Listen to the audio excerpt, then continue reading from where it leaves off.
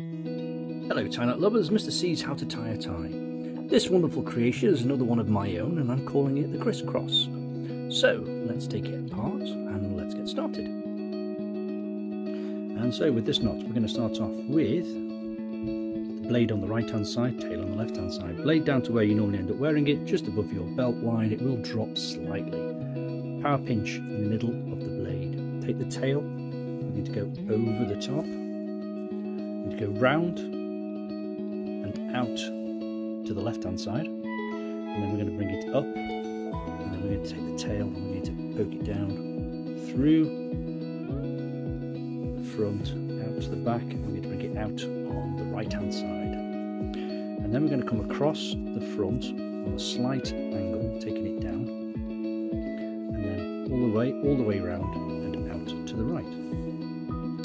Then while it's in the back, we're going to fold it in half, and we're going to come up to the left, and then we're going to bring it round, and we're going to bring it up, and we're going to bring it through. And then with it still folded, we're going to take it down and round to the bottom. So we're going to go down, we've got these two bits that go across, and then what we're going to do is we're going to go over the first one, and we're going to thread it through underneath the second one.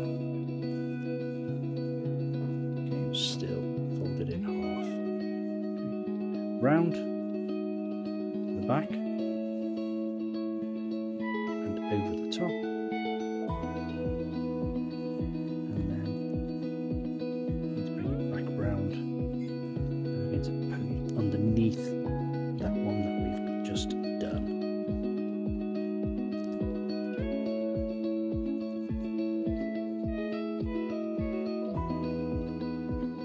Bring our collar down,